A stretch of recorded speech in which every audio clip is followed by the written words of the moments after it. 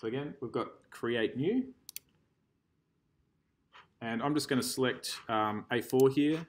And as I said, you've got your advanced settings here if you want. I'm going to change that to RGB because we're going to submit to an online journal. We're going to Nature Comms. Create.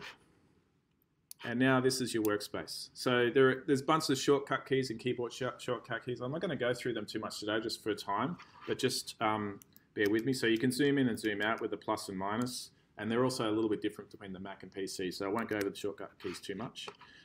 You've got your little hand tool here, which you can move around. You can also select, and if you press the space bar, you can also, holding down the space bar, you can move around as well. Okay. So this is called an artboard, and we can make more artboards, so you can have multiple artboards as well if you want. And you can do that by, you'll see here if we've come over, I'm just going to actually make this full screen. So we're taking up all the screen. There we go, make that a little bit bigger. So here we've got different things. We've got the properties, we've got layers, we've got libraries, artboards. Some of these things you never use. You can change the window if things aren't appearing, for example. So for example, control, that's disappeared. I like to have it up there, so I'm going to have that back there so you can re-enable and disenable things. Does that make sense? There are different ways to view it. It's really up to you how you want to have your workspace. I like to have it like this, but you can have it separated so you're not in the window, all these kinds of things. We're going to start with, let's just do some text. So if we click on the text tool, you can hold again down and you've got these different kinds of text options here as well. The standard one is just the top one, so we'll just go with that to begin with. And we're just going to click and we can type in tool. Andrew is awesome. There we go. Now, with this kind of text tool, it's just a straight text. And what you'll notice is is I can make that bigger. So if I hold down Shift as well, it'll keep it in the right thing. And I haven't even spelled my name right. There we go. So it's now bigger. I can change these from lots of different places. Again, there's multiple different ways to do this, but I'll just show you one today so we don't get too lost. We can change that to something a little bit more useful, say Helvetica. It always defaults back to Myriad Pro, but most journals don't like that. So again, Helvetica is pretty much standard. I'd probably just stick with that because you know you're not going to have any problems. You can change the font size to be something specific, 14. I'm going to make it bigger just so that everyone can see what I'm doing. Just for today. Zoom in a little bit. There we go. Okay. What you'll notice though is if I do this, it doesn't resize it. It actually takes that and squishes it up and things like that. All right. So I didn't want to do that. So if you're wanting to actually have, say, a box of text where you've got multiple things, if for just a simple label, like you just go, this is lane 1, lane 2, lane 3, that kind of text is great. But if you're going to write a little bit of a paragraph or something like that, just hitting click on the arrow on the text tool like this and just creating something like that is going to be a bit annoying. What you might want to do is actually just holding down, drag out the area that you want to type in. And now you'll see that you're getting a box of text, and as you resize it, it'll reshape it. So for example, we're just going to, I'll grab some text from somewhere. Actually, I can probably just grab it from here. Let's say I just grab this box of text here, and we'll paste it back in here. And now, when I resize this, you'll see it resizes. It doesn't make the text go crappy. It actually resizes and changes to the shape. So they're the two sort of main ways that you're going to use your text. You can also rotate text, do things like that. Which in this case that doesn't work that well, but for these kind of boxes you can make them go at angles. If you hold down the Shift key, it'll lock it in to 45-degree changes. Does that make sense? All right. Is there any questions on the text tool? No? The only thing... What's the difference between your text boxes by looking at them? Like the two different types of text boxes? Yeah, this one tends to have lines under the text, and you'll have this little extra little square here, which I've just done something, and I don't know what I did. That's quite common in Illustrator. You're going to be like, what have I just done? Whereas this one, I don't think it's got that little box there. And I've just done something there that I don't know what I've done. There we go. Cancel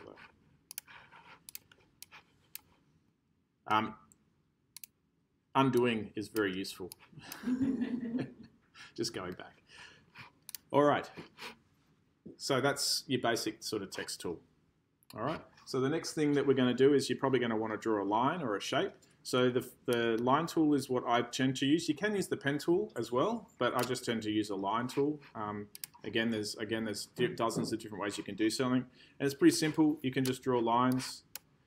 They won't actually have something by default. They'll just be, because you can turn these into something called guides as well, which we won't get into, but just to know that it is. But you have to give it a little bit of something. So if you'll come up here to the stroke, you'll see a stroke. You can make that thicker. So you can make that as thick as you want. You can change the color during that. You can also click on here. This is your stroke here, and you can also just pick the color that you want there. If you just click often as well, it'll come up with this option for everything, and it'll just have a predefined thing, so you can also input exactly what you want, but I find that kind of annoying, but you can just do that and it'll import a line as well. Does that make sense? Shape tool, same kind of thing. So if you click on it, you can now make a shape, you can draw out the shape. If you hold down Shift key, it'll keep it constrained, so you have now a perfect square. If you ungo Shift, you can make it of any kind of a shape. You now have the option of filling that in. So you could say fill that in with black. You can also, I'm just going to make this bigger so we can see it. You can also grab on these little corners, and now you can make a rounded box if you want. Drag that out. Does that make sense? You can also, often getting rid of the fill is going to be useful, because you might just want to make an empty box with a black line and a thin thing like that. Cool? Easy? Again, you can rotate as well. So if you select on that, you can rotate these boxes. If you just hover around the corner, you can rotate those around to be any sort of shape that you want. Okay. All right, so we've got lines, we've got basic shapes. I'll run through as well, so you can, if you, again, if you just click, it'll come up, and you can make, if you have a predefined one, you say you want to make something of 50, rectangle, 50 pixels, you can define exactly what that is. Again, if we hold down in here, we can make different kinds of tools. So we've got the ellipse tool here, so I'm just going to make a couple of circles, for example. All right, now let's make a figure. I think we've got the basic kind of things there that you want to do, but obviously making a figure is probably something that you're going to be interested in. So I've got some files here. I just have to find where they are. It was in, should have had these already ready to go, but anyway. Here we go. So here's a Western blot. I'm just going to drag that into Photoshop, and we're going to switch over and do a little bit of a demo on Photoshop now. And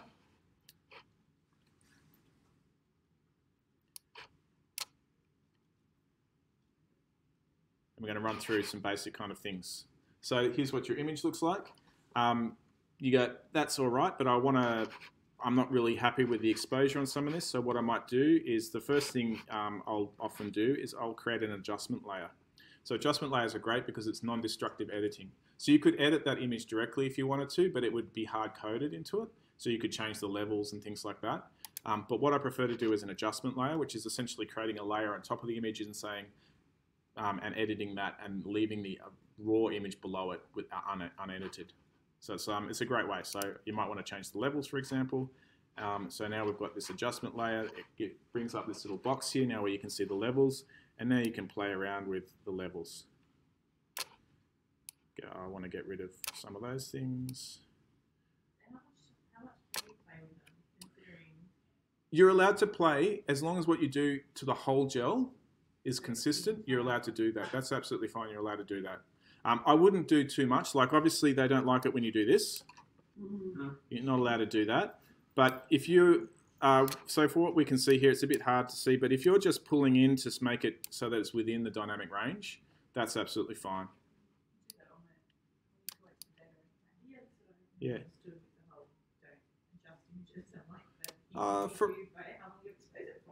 Yes, so I mean, as long as what you're doing to the gel is the same across and you're not doing it to specific bands. So doing this, for example, whereas if, say, I'm just going to go, I want those little things there to look better, and I'm going to create a adjustment layer on that, and oh, we're just going to make that look really good. I feel like Okay, that is a big no-no. Do not do that. Otherwise, you'll get in trouble. It's just it's not good science. It's very, very bad science. What you'll see here is layers. So this is another thing that I briefly mentioned in the introduction, is the use of layers. So we can see here that we're using layers on this. So these are adjustment layers. So we're not actually editing the original image. So we can go and get rid of those, and we're back to the original image. So you can very quickly turn on and off and see whether or not you have done anything that's illegal, or whether you've just made it look a little bit prettier, so that you can highlight what it is you're wanting to show. So we can delete those and get rid of the layer. Sometimes it requires 2 clicks. And then what we can do is, once we've got that and we're happy, so say for example this is what we want to do, and we can now create a box. Now the other thing that often is, this one's actually not too bad, it's actually pretty straight, but sometimes the gel's rotated a little bit. So this one at the bottom, for example, is rotated. We can image, and we can go to, edit, transform, and we can rotate that image a little bit. Oh, sorry, I think I've got on the wrong thing. Select the actual background first. And we need to unlock that.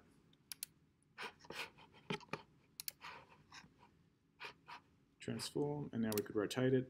And this one here, I think, is a little bit rotated that way, just that's the way we took the photo, and we're like, oh, we want to make it square when we put it on there. So we're just going to rotate that around, and we can do it manually like this until you eyeball it and it looks okay. Then we just draw out our square and see whether, okay, that's all right. The problem with doing it that way is that you tend to have a problem with the background like that. So it's where you have to sort of just be careful with how you rotate the images, and whether or not you've got a black background and things like that, that's going to cause a problem. So sometimes there's not much you can do.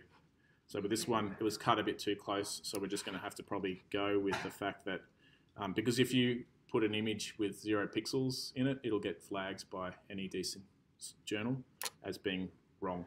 Anyway, once we're happy with it, we're just going to copy and we're going to paste that in. So what we can do is you go File and you copy merged. That's going to copy all of the layers that you've got. And you can also save this as a TIFF and then import it, but the easiest way is you're just going to copy and paste directly into Illustrator. So we're just going to switch back to Illustrator and paste it in. Here's your image. Okay. It's not going to look, depending on what you set, if you set 72 DPI or 300 DPI for your raster effects, it'll look a certain way on here. So it's not going to be the optimal resolution necessarily. It'll depend on what resolution that image was. So it's just going to be drawn at a certain resolution on your screen. It will actually be a higher resolution probably when you output it. Does that make sense? There is... when you drag and drop like that, it will embed them automatically. If you bring an image in, so if I was to say just drag this in, the image will come up with a cross. That means it's linking. It's actually just linked back to the original file, which is fine if you keep all of your files in the same place and you're not going to send this to anybody. But if you try and send this file to somebody with a linked image, that image will disappear, because when they open it up, they won't have that linked file unless you send the linked file along with it. Does that make sense? So it can be handy if you're wanting to say, you put like a blot there and you're like, oh, I might edit that again later in Photoshop. So if you have that linked, then you can just go and edit the original image and it'll update in the Illustrator file. So there is a use for linking. I often find it kind of annoying because I always forget about it. So I just embed them. Okay, does that make sense? Get rid of that. So there's our blot. One thing that I've found is I like to draw boxes around all my blots. You can do that just by getting the rectangle tool and drawing a box around it, and that's one way to do it. The other way is you can actually select the image, and it's a little bit hidden, but if you click on the mask button, it'll allow you to then just bring up this option, and now you can just create a box around it, and it'll perfectly be out around the outside. There we go. So we've now got a Western blot on our image. We'll quickly go back and we'll grab the other one so we've got 2 Western blots there.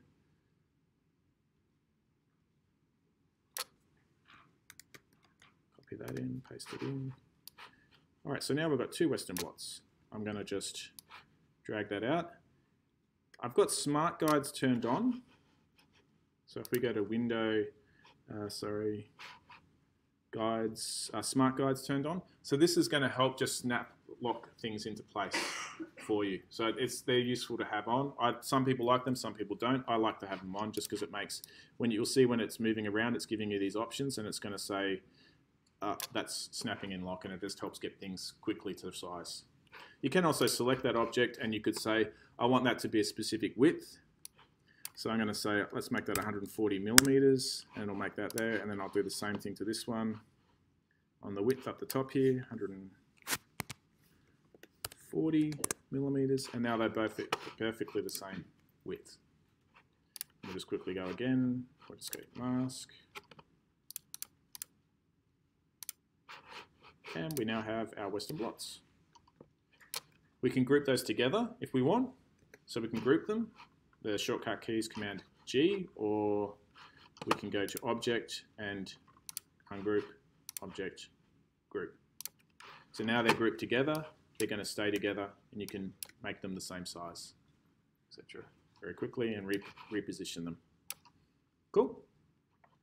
All right, I'll make that a bit bigger just so you can see it. So what we might want to do is make different layers. As I said, layers can be very helpful when you're doing multiple different things. So we've got a Western blot here, and then we're going to have a graph we're going to import from Excel. So I'm going to make a new layer, which is this one here. It's very hidden down the bottom, but hopefully you can see it. It's all the way down the bottom here. There's little icons here. Create new layer. So now we've got layer 2. All right. You can rename that, so I can call that Westerns, and I'll call this one Excel. And now we're going to get an Excel graph, and we're going to import that in. So I'll just go back. I shouldn't have shut down where I had all my files.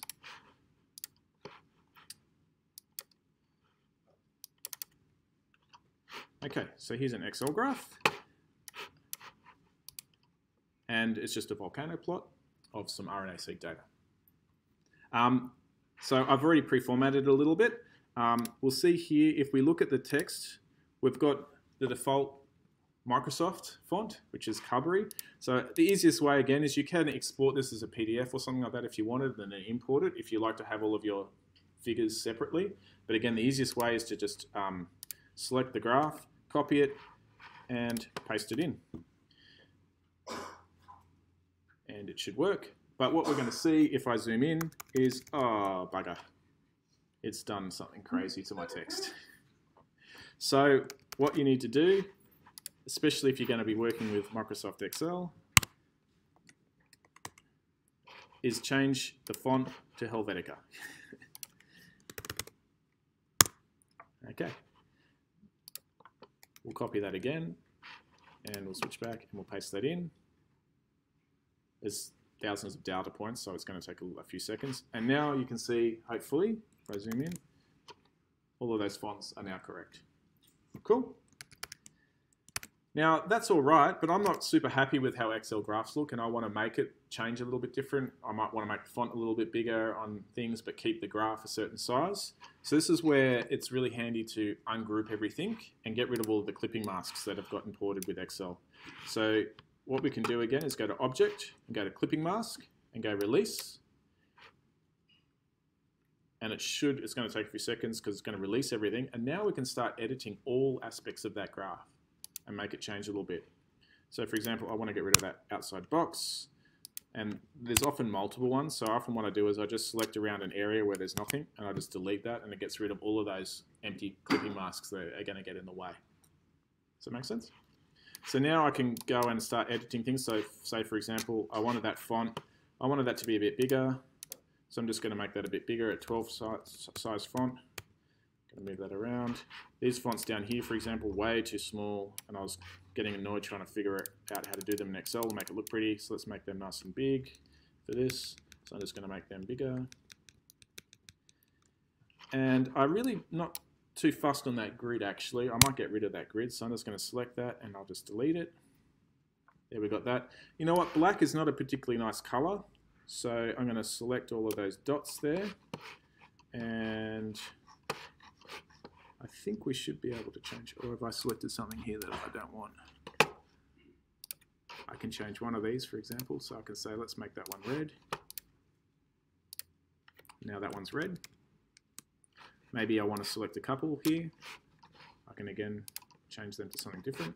They're blue, maybe we'll make them something that will stand out, purple. Now you can start editing things, which you couldn't do easily in Excel, yeah? You couldn't go and change the color of one dot to be something that you wanted, but now very quickly I've changed the colors to things that I want them to be. So if you're wanting to highlight a certain item, you can also go in and say, look, this was a really important data point and I wanted to highlight that. Again, I'm not changing the data per se, but I'm just visually making it look a little bit better. Does that make sense? Obviously don't do things that you shouldn't be doing. That data point I just want to get rid of, that's not allowed. But it does mean that you can just, it's just tweaking your data to make it look pretty, yeah, but not altering the data itself. Exactly. So say, for example, I wanted to go, look, I really want all of the overexpressed genes to be shown in a certain color, so I'm going to change those to be red, and I'm going to show the underexpressed ones to be all in blue. So I'm going to change that to be blue. Okay. Surely there'd be no context in which you would be able to do it like that. Anyway. It's not necessarily the best example as just a graph where we can show how you can edit things to make them look different or get a specific color scheme that you wanted to use for something. Okay. All right. So the other thing is that's graph's way too big, so I'm just going to resize it. I'm going to keep everything the same again, but I've now made that smaller. The fonts have obviously got smaller, so I want to go back and I want to change those and make them legible. So I'm going to just pick them as a 10-point font. And I like to have a box around everything, so I'm going to create a box to go around my graph. And I can just put that like that. Obviously don't want it to be filled with anything, but I want to give it a nice stroke, and I'm going to change that to black. Oh, cancel, and then hit there. There we go. Cool. So now we've got an Excel graph. So, what's the advantage of the layers? Why can't you just do it all in one document? You can, but say when you this is where we'll actually come to selecting. So what you'll notice is that in PowerPoint you have to select everything of the object to actually move it. In this, I only have to catch the tiniest little bit of that, and it'll select it. Okay. Yes. So where layers is helpful. So I'll just group that together for a second.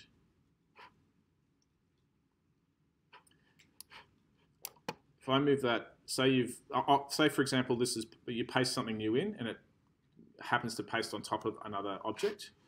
I'm going to just lock the westerns below, and now if I go to select that item, it's only going to select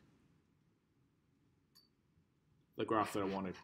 If that was unselected, then it would select everything. And also, if you're on the same layer, and if they're on the same layer, you don't have that option now to just turn off that westerns. Does that make sense? So that's where it gets helpful. If you've got especially when you've got a multi-panel figure and you've got things starting to get really close to each other, it gets difficult sometimes to select the bits you want to select. So just separating them out means you can just very, very quickly turn on and off a layer, which means it locks it in place, and now you can edit the other bits. Does that make sense? So that's where layers helps. And it also just means, like, if you're unsure where something is, you can just turn it off. And especially when you're getting very complicated figures with lots of different objects overlapping each other, it just helps a way of organizing. For simple things, you may not need to do it. but for when you start getting on more complicated figures, it can be helpful. I should not have chosen something with 10,000 data points. All right, so what we'll do is, the other thing is, I know everyone uses a lot, is Prism. So I'm just going to show you the difference between Excel and Prism. Not really any difference. Again, here's the actual same data. So let's just skip that version. There are a couple of different ways you can export from Prism. You can export this, and I normally just use PDF, but you could use EPS as well as a PDF. Either of those two options would work. PDF is probably the best option because it will take it as a vector image. You can copy it as well. But if you like to have all your specific data files exported from this, I would use PDF because it will keep all of the text and everything as a vector, and then you can import that directly in and edit it within. I normally just use a clear background. If you export as a PNG or as a TIFF or something, you're converting it to a pixel-based image, and therefore, when you import it, it's not going to scale particularly well. But the easiest way is just to copy it, and again, switch back to Illustrator and just paste that in.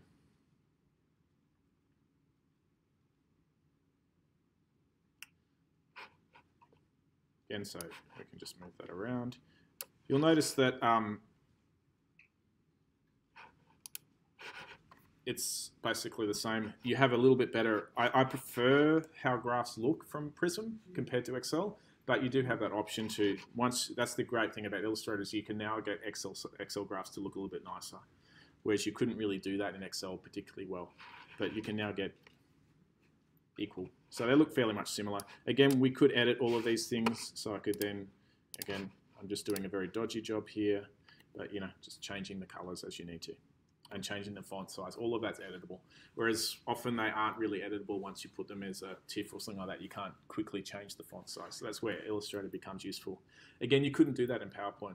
You could if it was an Excel graph, but if you tried to import that from Prism, it probably wouldn't allow you to edit a lot of the things in PowerPoint particularly well. So this is where the power of the whole program comes in. All right. Is that any questions? Yeah, I have a question.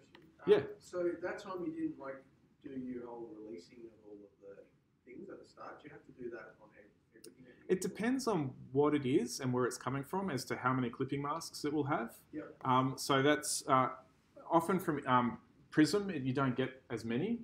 So it tends to work a lot better, especially when you're just copying and pasting it. It's because it's a vector image in that, it seems to paste really well into Illustrator. Okay. So they're nicely matched. Whereas when it's coming from Excel, it tends to not. You get corruption of things like the font and stuff. So you tend to have a few more clipping masks. It doesn't cope it as well. So it tends to be a bit more work. The one thing that we'll do now is, I'll just come back here, is we'll bring in something from the web. So this is where you've got, say, an SVG or a PDF of data from the web. So in this case, this is just an Onca print. And these are normally kind of annoying to try and deal with. You can't really use them in a publication particularly well because you just sort of have to crop them and paste them as is, but maybe they don't fit how you want them to in the figure.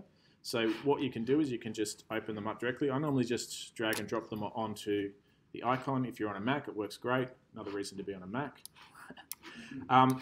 Again, so here you can select everything and you want to release all the clipping masks because a lot of these things aren't, as you click on it, everything just is selected at once. So you can't really just do anything with it other than move it around. So we're going to release all those clipping masks. Oh, hang on, Control A. Just select everything and then go to release. Oh, it's not releasing for some reason. There we go, release them with the shortcut key. And now, just going to release all of those. Sometimes you have to do it a couple of steps. You have to go through releasing, selecting everything, releasing, before you can start editing things. Ungroup helps too. So now we can actually access the bit. So for example, I just wanted that bit of data. So I'm just going to copy that across, and I'm going to put that in my figure. And now I can resize it to make it fit onto, without altering the data, of course. I'm going to get rid of that figure. Oh, that's where having layers is helpful.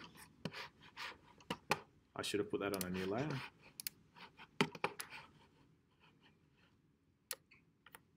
Get rid of that. Put that on a new layer. And now we're going to just line these up so that they look nice. Just imagine that they actually match each other in the useful data. And now we've got some data from the web and we've put it in and we've made it look nice. Cool? All right. Do we have any questions? No? I think that's probably enough for Illustrator and Photoshop for now. Like not Illustrator question perhaps, but was in terms of the font size on graphs, like that, do you think what is acceptable for 10? Yeah, look, most journals will have specific guidelines, so it's worth looking at it. But yeah, I'd say nothing less than an 8. And there are some good guides as well for making figures, and they often suggest sort of around about a 10-point font. But it's really important. That's why I normally start with an A4 page. Is you make the graph on the A4 page to be a size that it was probably going to be printed in, because you can make something like this really big, which is inappropriate size for that. I probably would have made that about half that size. And then give a 10-point font for that, because that's probably about the size it's going to be printed on in the actual page when you print it, because you're thinking of multiple columns and stuff. Same with Western, so that's where it's handy to have an A4 page as a sort of a layer, and then scale things appropriately on that page, line them all up, and then use a 10-point font or more. Any other questions? No? All right, who wants to see biorender? Yeah? All right. We'll switch over to biorender. Okay, so this is biorender, and it's fantastic. I'm not getting paid, unfortunately. You can sign up for a free trial, so I think you can make about 5 different images before they're going to start asking you to pay. I think there are some, if we have a look at the pricing, it's free for personal use. You get 5 images. It's for educational use only, so that's fine for us. But you're not going to get publication quality images out of it. It caps it at about 72 dpi. There's a few tricks I'm going to show you to get around that, at least for your initial thing. So you can save it all up. What I would probably suggest doing is getting like a single user license and just get it for a month. Export all your images that you need once you've saved them all up, and then cancel your subscription, so you're not paying ongoing subscriptions if you don't want to.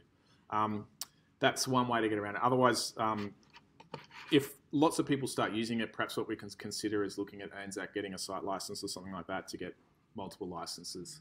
But again, you're looking at like $100 a month. So it's. So are you saying that you can create the images without needing the license and it's Yes. for the images? Yes. Okay. Yep. So we're going to run through that now. Yep. So that's sort of the pricing structure, just so you know. But again, when you see how easy it is to make a figure, $35 for making a figure that would take you a couple of days, it's pretty good value for money. So I don't think it's that much of a problem. I'm just going to switch in. So once you sign in, this is what it looks like. I've got a couple of ones I've already made here. So this is a figure I made for a paper that we just submitted.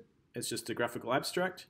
So you can make, when you make a new workspace or a new image, it gives you this little watermark at the bottom. So you just make your workspace a bit wider and put your image on the left side, and that way you can just crop it out. Hack number 1. The only downside, you're still going to get limited to 72 dpi, which when it comes to publishing, the journals will say that's not good enough, we need 300 dpi. But at least for submission, the images are actually pretty good quality still, relatively good quality, so you hopefully be able to get away with it. So this one took me, I think, about an hour to do. And I'll run through a new one just so you can see how you make it. So we'll just go back and close this file, exit. So we're going to make a new one. So we'll just a new illustration.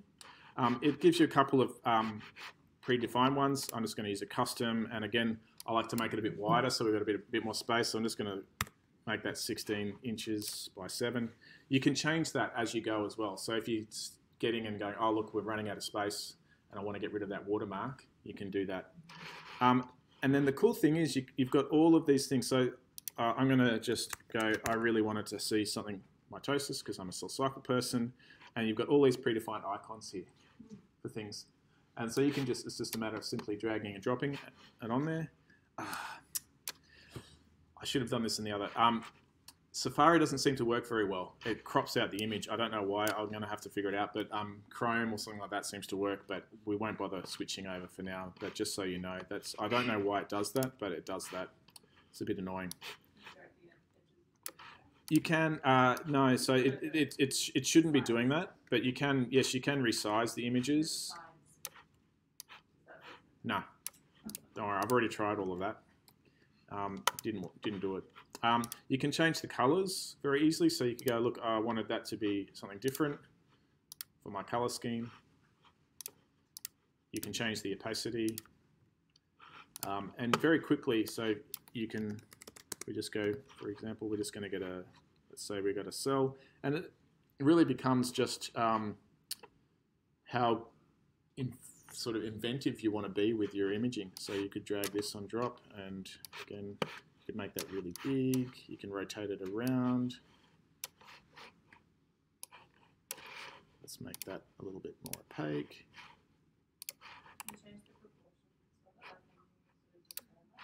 Yep.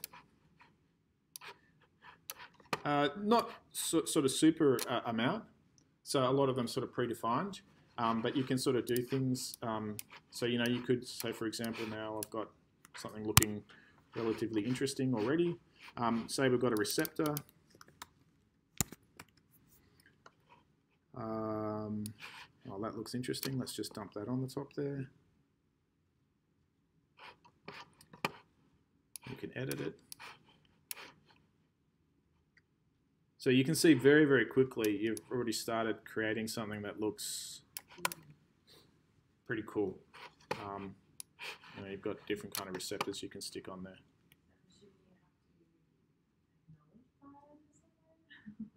Well, as I said, it's paid.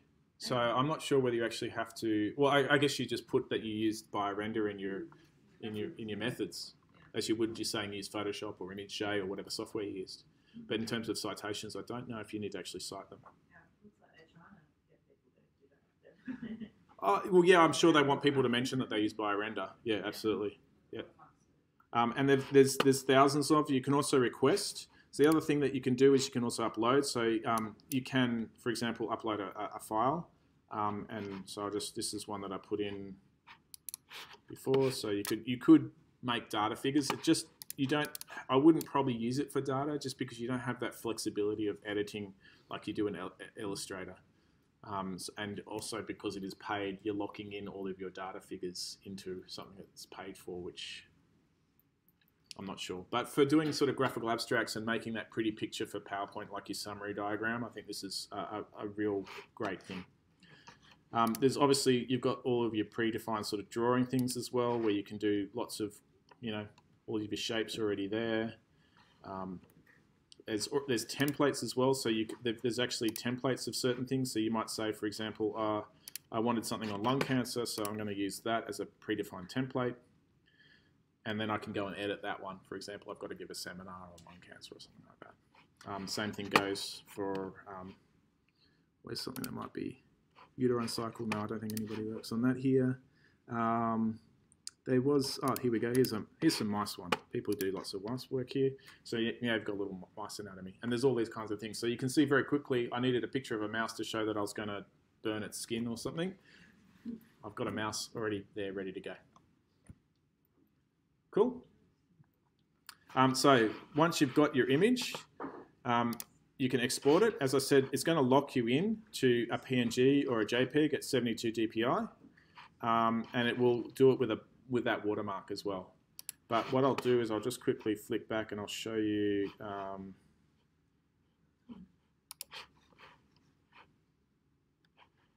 one that I've done previously. So here's another one that I've made. This took me a couple hours, this one, and I made it all from scratch essentially, but you can sort of see how you can use objects to create things, and I've made all that just by dragging and dropping objects and making something. And so we'll just export that so you can sort of see what it would look like. And again, the image is on the outside here, so I'll just minimize. doesn't want to get rid of that. And that should be in my downloads folder. So here's that image now. And so you can see, if we zoom in, it's a bit pixelated. It's not great, but it's not too bad. And for your first submission or for a PowerPoint presentation, it's probably going to be all right. And then all you have to do is just simply crop out in whatever program, Photoshop or whatever, you can just crop that out. Oops. I've got away without having to pay. Done. So yeah, as you can see, trying to do that in Illustrator, that would have taken hours to make all of those little icons, especially when you're starting out. I'm not a very good drawer. And so now it's just, I'm not even going to bother trying to do all those complex shapes in Illustrator. I would just do them by render. You can, if you do pay, you can export them as a PDF or as an EPS file, and you could import them into Illustrator and play with them. I think there are some problems with the font, again, when we did that on one. So it still doesn't quite handle the fonts particularly well, but it could just be an issue with, I haven't got a full version to play with properly. All right. Any questions? Have you tried requesting like a figure?